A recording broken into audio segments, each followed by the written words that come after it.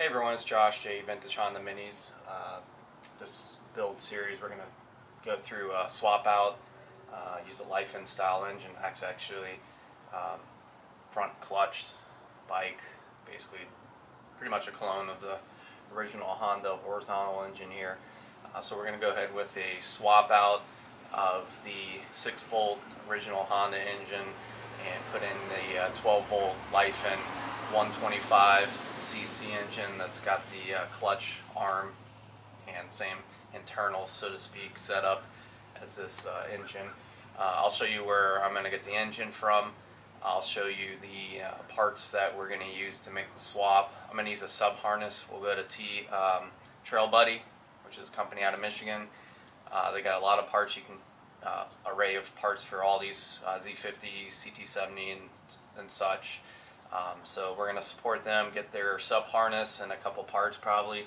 I'm going to take the, this is not an original pipe, so I'm going to go ahead and, actually I'm sorry, this is an original pipe, but we're going to go ahead and swap this one out for a Trail Buddy bigger bore pipe that looks, you know, like the Chinese pipes, but apparently they have their own tooling and specifications that it flows better. It's probably a bigger diameter pipe and freer flowing muffler area. So we'll go ahead and get that pipe to put in with the 125cc. I'm going to show you about like the battery, all the little parts that we need to purchase and swap out to make this swap functionable.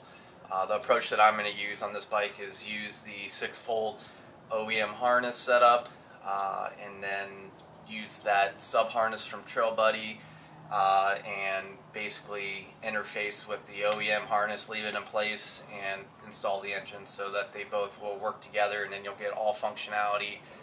You'll be able to use your original switches, horn button, high-low beam and such. Alright, well, first thing we'll do is I think I'll kind of walk around the bike, show you kind of the things that we will be swapping, then we'll jump on the computer and start picking our parts and make the orders for all the things we need to get this swap done. So we're looking at the OEM engine in place here on this H model 4-speed, and see how it has the clutch on it, the manual clutch arm. So the Lifan engine is going to have this same design, front clutch lever. Since I am going to put the bigger bore pipe on here, I might have some clearance issues in this area because that pipe is probably bent just a little bit differently, so I'm not sure if the heat shields will clear. We're going to try our best to make sure we can put everything back on. I might have to pull the heat shield from the aftermarket pipe to clear in between this area that gets pretty tight. We're going to use their Carb that comes with the kit, or I might upgrade it with a McCuney. But the Chinese engines, import engines, come with a canted intake pipe, so you'll have the carb sticking out off to the side a little bit, unless you fabricate or get a manifold that allows for a straight run to use the air box. But we're just going to go with the kit style. I'll probably use a smaller foam filter to make it look not so out of place. Under here, all we need to really do on the bike is, this is a 6-volt acid-filled battery. We're going to turn this, swap this out for a 12-volt battery to work with the Lifan engine's electrical setup. So we're going to swap that out. You know, all we have to do in the back is swap the bulbs. We're going to put 12-volt bulbs instead of the 6-volt that are in here. Same thing in that speedometer. That's got little bulbs that are 6-volt, so we'll swap those out. And then our headlight, we'll put a 12-volt bulb. But that's pretty much all you need to do as far as the swapping of the OEM setup. And then of course, when I pull this engine, we're gonna put our sub harness that will interface from the Lifan 12-volt engine to the existing OEM harness. So we'll go ahead and get that put up in there. The coil is a 6-volt high tension coil here in the original bike. You're gonna use the coil that comes with the 12-volt Lifan engine. So we'll swap that out while we have the engine dropped. But the way that I'm doing this is not altering the bike drastically, as you see. We're just making some kind of just plug and play changes. So their owner's going to keep this engine on the shelf, but we're not drastically changing the bike from a not going back standpoint, so you can swap this stuff back over. We're leaving, again, like the original harness and all that stuff in place, so it's not too crazy to make these changes and then swap it back if you ever want to, or if you're down the road you sell your bike. You know, it's not too much of a hindrance to get things swapped back, or explain that to the new buyer. The other area that we'll double check is the Lifan engines. So you may have to put a little spacer on these foot pegs to drop it down just a little bit, maybe not. It's been a while since I actually did a 125, so I can't remember the details on that area, but we may need to address some clearance issues with the original foot pegs, and that's usually easily done with just a little bit of a spacer to drop it down so it can clear some of the casing areas on the import engine. We're also going to do sprockets, since we have some more horsepower and torque on the aftermarket engine. We'll make some changes to utilize that useful power that you're going to get out of the 125. So I'll make some changes to the rear sprocket and the engine's front sprocket. As far as like the throttle and the clutch areas, got the clutch lever over here, and then the twist throttle, we will use the OEM parts. So I'll make sure that we make the proper adjustments to make this the internal throttle cable work with the aftermarket carb, and then the clutch cable should work just fine with, again, you're going to put a front clutch armed engine in there, so we're not changing the length of the clutch cable needed, so we'll be able to keep the OEM handlebars and perches and throttle controls in place. So one less thing that we're altering also.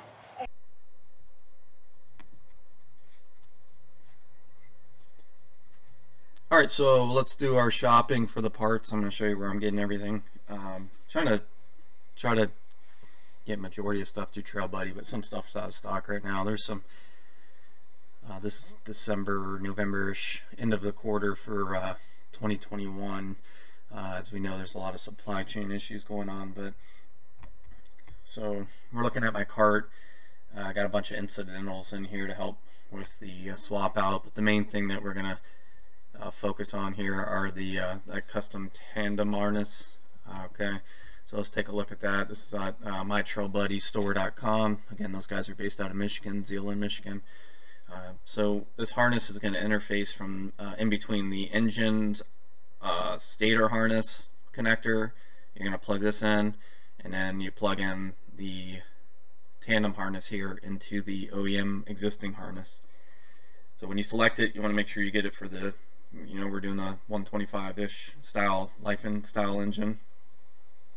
So make sure you select the Lifan, add that to your cart. The other thing is I'm using their bigger bore exhaust system. They call it the Thumper 2.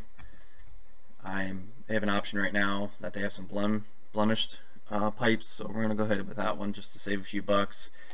So I added that to the cart. I'll open it up and we'll look and see kind of what the blemish means, but that's the one I chose. I'm getting a 420 chain, so you want to get, I think it's like anything over like 96 links will be fine for a CT70. This one's a 120 that they offer, but I'm going to get the RK heavy duty chain, just so every chain's going to stretch, but this is going to be a much better chain than the cheapo chains. But 420 is the chain pitch or sizing. I'm going to get the 12-volt bulbs from them. So get your headlight bulb and your taillight bulb and the speedometer bulbs. They're out of the speedometer bulbs right now, so I'm going to have to buy those on Amazon. I'm getting a fuel hose, 3/16, might as well replace that. You do want to consider, since the CT70 gas tank is a regular port and a reserve port on the tank, so you have two fuel lines running to the OEM carb that has two inlet nipples. We're going with aftermarket carbs, and those come with, in a non-traditional CT70 carb, more of a high-performance carb that's going to come in this engine kit. That's going to only have one inlet to allow fuel into it, so you got to make some changes there. You can either go with a 3-way petcock, which is going to take the 2 fuel lines from the fuel tank and then convert it into one outlet port at the petcock to the carb, or you can actually close off, you know, the main nipple on the tank and then only use the reserve nipple from the tank and just run one fuel line to the carb. Either way, your choice, but you need to figure that out. I'm also putting sprockets on this bike, so I'm gonna a lot of these, again, supply chain issues. I have a 33 tooth on the shelf I've had for a while, and I'm just gonna go ahead and use that one, but it's kind of hard to find anything that's abnormal, not standard sizes for these bikes. So pretty much all these retailers, they have 35 tooth sprockets, but not really anything below that. But your option is you can get a JT rear sprocket, 35 tooth, again 420 rear sprocket. Trying to think real quick. So when you change sprockets, the front tooth sprocket versus the rear tooth count sprocket, when you change one tooth on the front sprocket, it's like changing 3 on the back, so to speak. It's a rule of thumb. So if you can only get a 35 tooth sprocket, you're fine with, you know, like a 17 tooth front sprocket. I mean, you're gonna have a pretty middle of the road setup for you know, this 125 engine.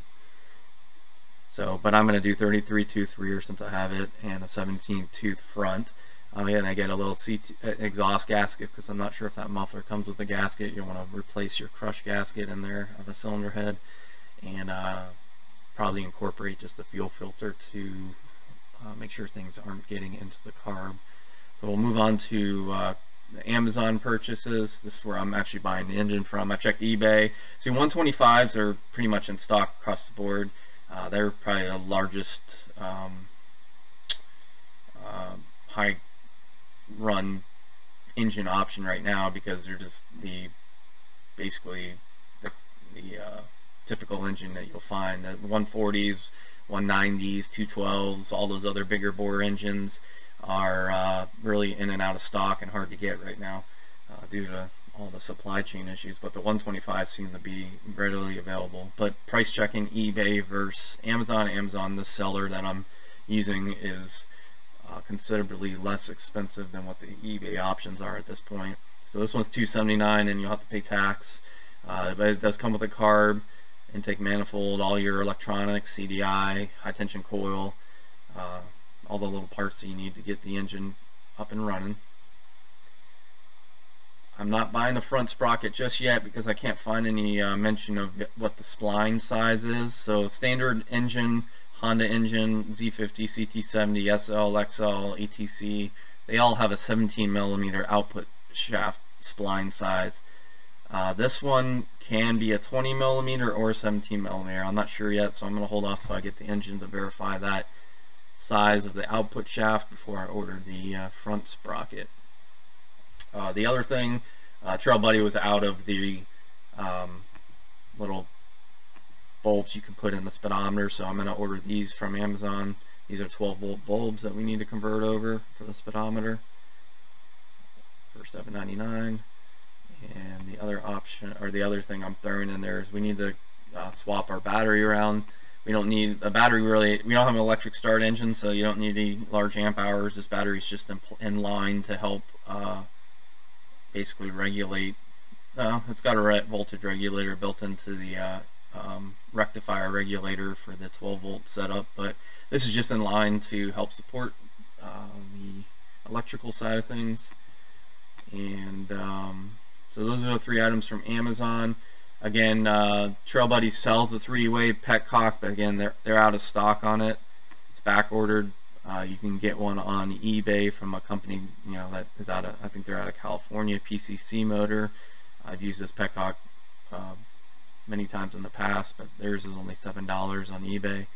So go ahead and order one of those. Might as well order 2 just in case yours fails down the road. You'll have another one on the shelf ready to swap out. But that should be pretty much it to get going on the swap. I'm going to put all this stuff in on order, and then we'll open it up and kind of look at it. I'm curious to see what the exhaust, the blemished exhaust, looks like. Probably really nothing, noticeable, so we'll review that, and if it actually looks to be very minor and perceivable, then that's the best option for what they're selling right now, I guess, if they still have blemished options.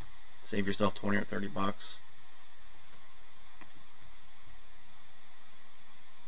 We got our order from Trail Buddy out of Michigan, and the engine showed up. So from Amazon, the engine seller, it only took less than a week, and then the same thing with Trail Buddy. So it's pretty quick delivery to get these parts all to the shop, and now we'll open it up and take a look and see what we got. So this Trail Buddy package, this is their exhaust. They put a big disclaimer on here that I bought a scratch and dent item, no returns period on it, but we're talking exhaust here. How bad can it be?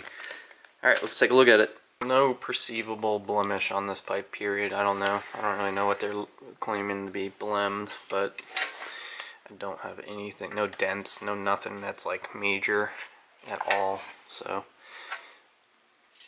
I'm not sure what their blem is. So good deal, saved some money, and I got something I would have never even known was considered a blem. And I think Josie approves. Hey Josie! Hey! Some information on this is the Trail Buddy Thumper big bore exhaust. This is a $65, $55 eBay CT70 exhaust. So they're basically exact same mid pipe, header pipe diameter. Nothing different between the two as far as that goes. They both have this like somewhat kinked radius here. The diameter internally is the same between the two pipes. Where they differ is this is basically hollowed out inside of the muffler.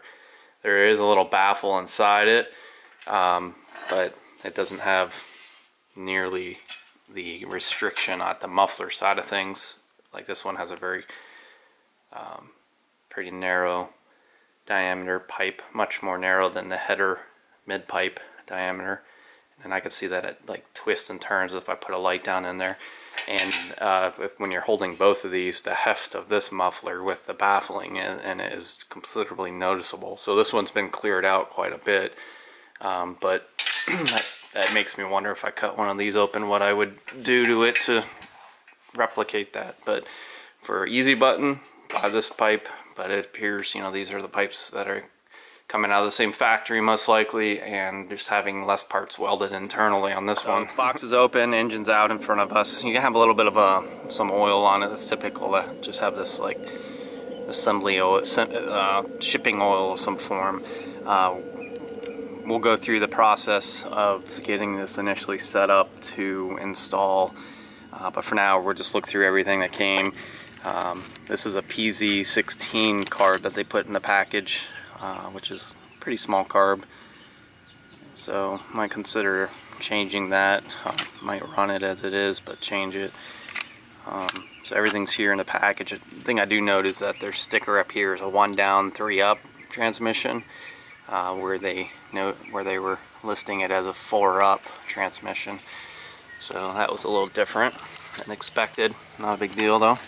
And then I put a caliper on this. This is a 17mm shaft, so we'll want to go after a 17mm 420 17 tooth front sprocket. This comes with a 428 sprocket on it, so we are not using a 428 chain, so this is going to be removed and replaced. But that's it for this video. Next video I'm going to work through, we'll do the removal, get this thing starting to tear it down, and get this guy installed. We'll go through all the steps of setting the valves. We're going to get the old crappy oil out of there. We're not going to run this engine with the oil it came with, and get that swapped out and do all the little things necessary to get this engine set up to fire over, and we'll get it installed, do the wiring, and do all those little changes. So this first video is just to get all the parts to you, and then we'll work through the details in the next couple of videos in this series. Alright, please subscribe if you don't. I appreciate it, and we'll get some more videos up soon.